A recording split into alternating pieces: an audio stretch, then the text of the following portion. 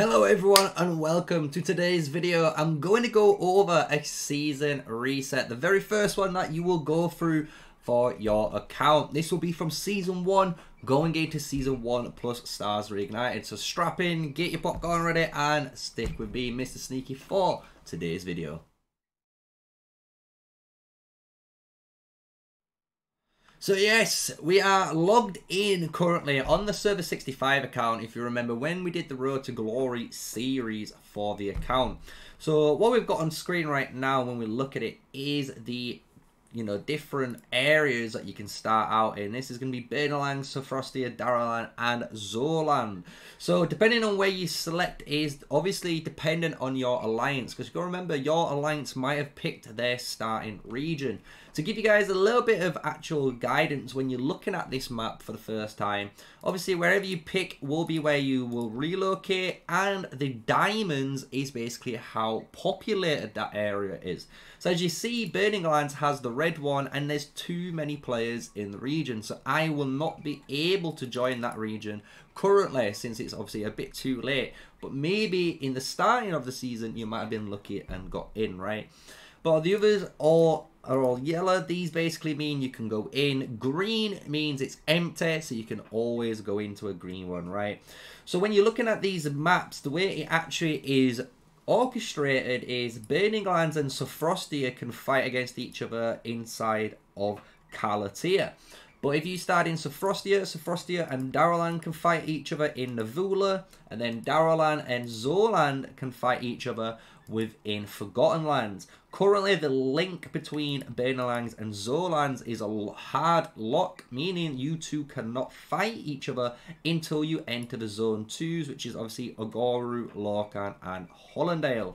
So for this scenario, we're going to click on Sofrostia. We're going to relocate here and showcase what it is like going into the new season.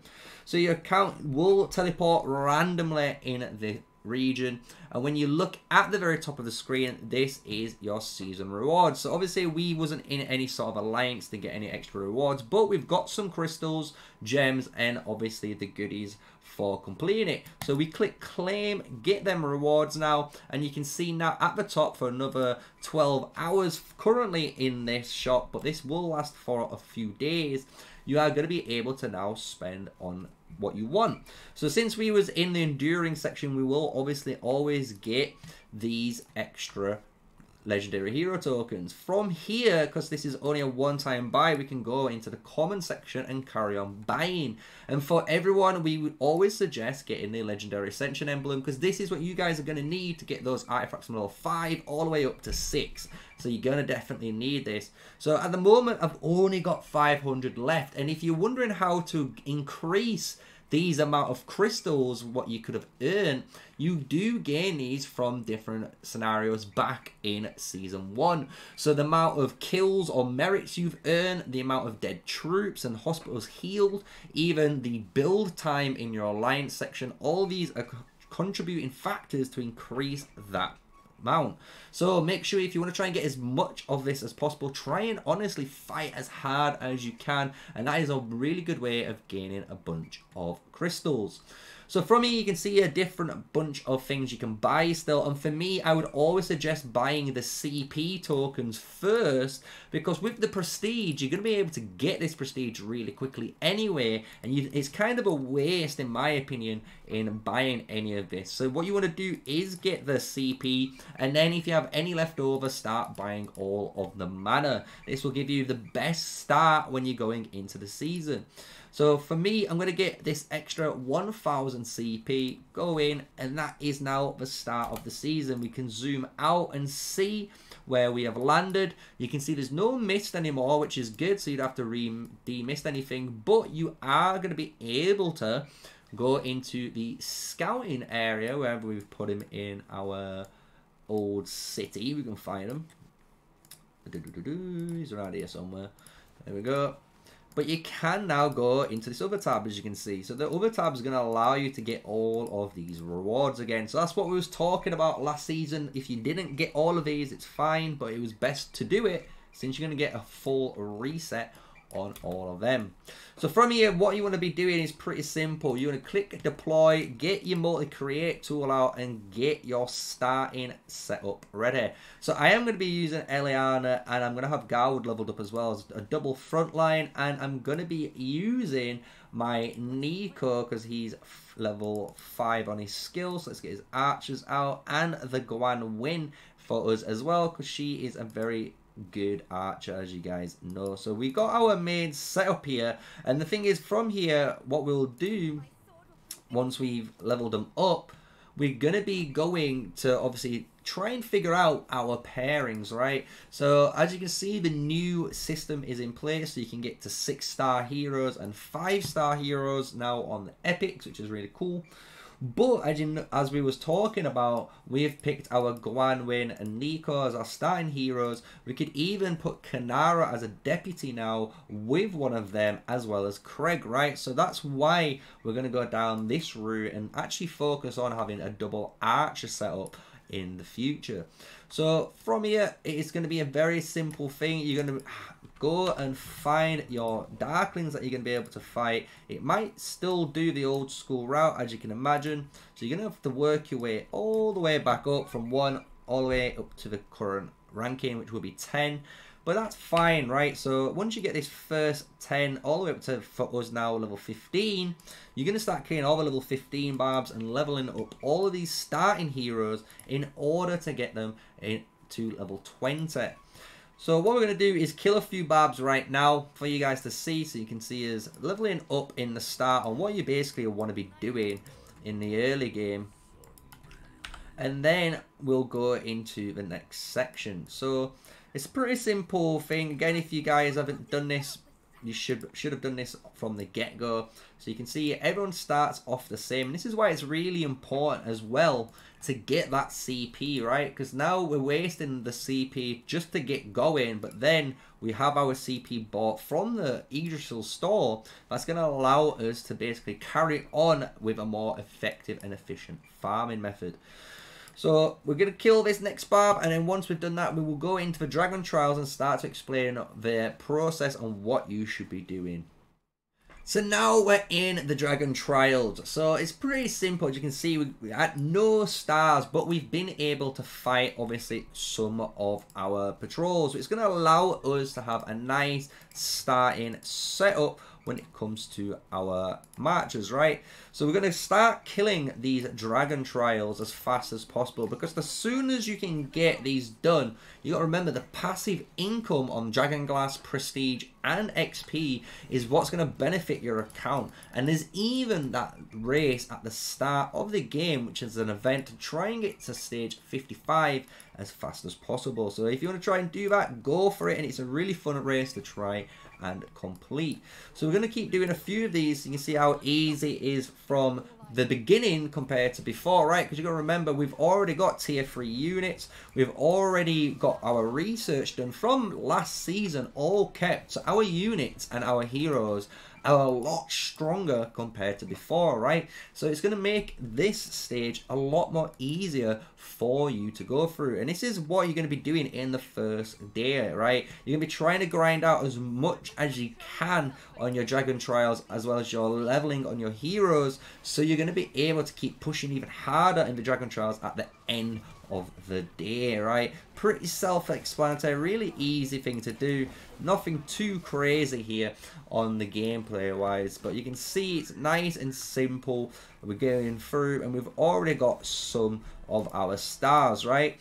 So what you want to do from here is one of the biggest tricks in the start of the season, right?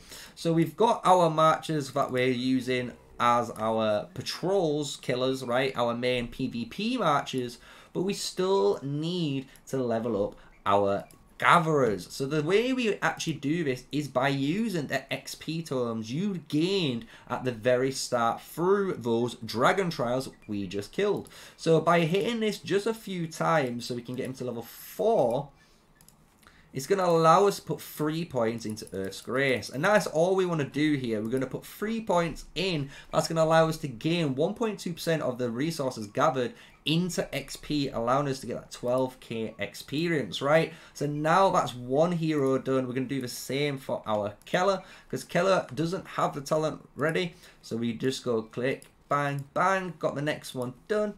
And same again into Earth's Grace. And by doing this now, we have our basic gatherers set up, so we can then just go to gather our resources. And by using our Chakchar, for example, he is now going to gather these resources, come back and level up without any worries. So we don't have to worry about it anymore. The gatherers are going to work as they're going to work, and you're going to need to do that, remember guys, for your other gatherers. So this does include any of the following, right? So you've got Pan if you need to do it on Pan, as well as Indis. You could try it on order, but you're going to use your XP books on order later on when you're going to need a dedicated builder when you go into Pass 1, which we'll talk about in a different video. So let's move on to another section of the new area, which is Season 1+.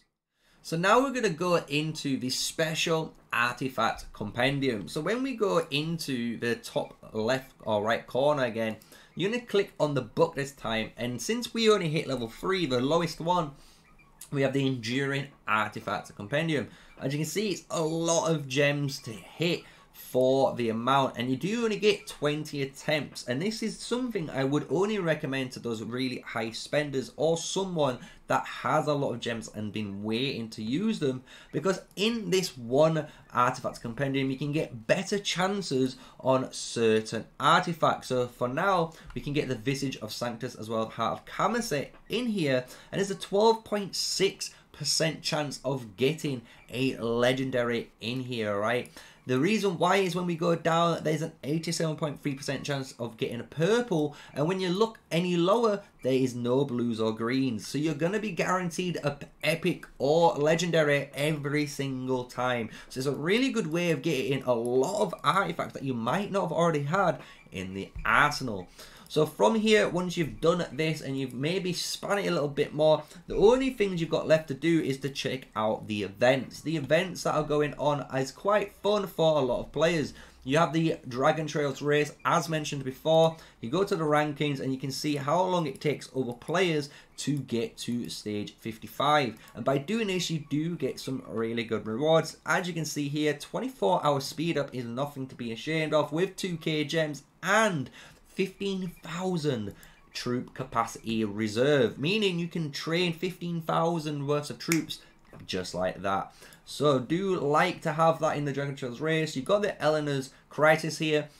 You will also have the Wheel of Destiny, which will allow you to try and get the Syndrion or Freygar. However, I don't have it here due to obviously being on holiday. We kind of did miss the timer for it. However, you will get the Wheel of Destiny for a chance of gaining those heroes. But as you can see, the first strongest lord will be for Syndrion, so if you're looking to unlock him, this is a really good way of doing it if you've been stocking up all those speed ups and everything you're going to need for him.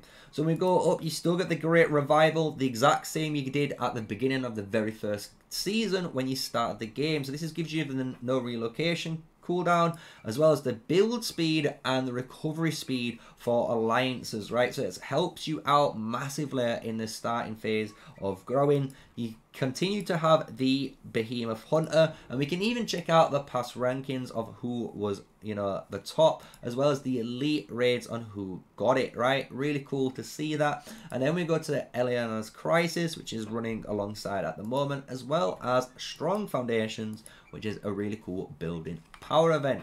So that is basically it, guys. It is now go time. When you're playing the game, you're in the season reset, you're just going to continue as you did before, but obviously you're going to decide who are you going to be your starting heroes and your main PvP pairs. So I hope you've enjoyed today's video. Smash a like, comment and subscribe with me, MrSneakyy, an official Call of Dragons content creator for the game, right? And if you've enjoyed it, what can I say? It's new. We're here with the camera. It's a bit weird. It's a bit awkward as well looking at there at times, but we're getting used to it. Don't you worry about it.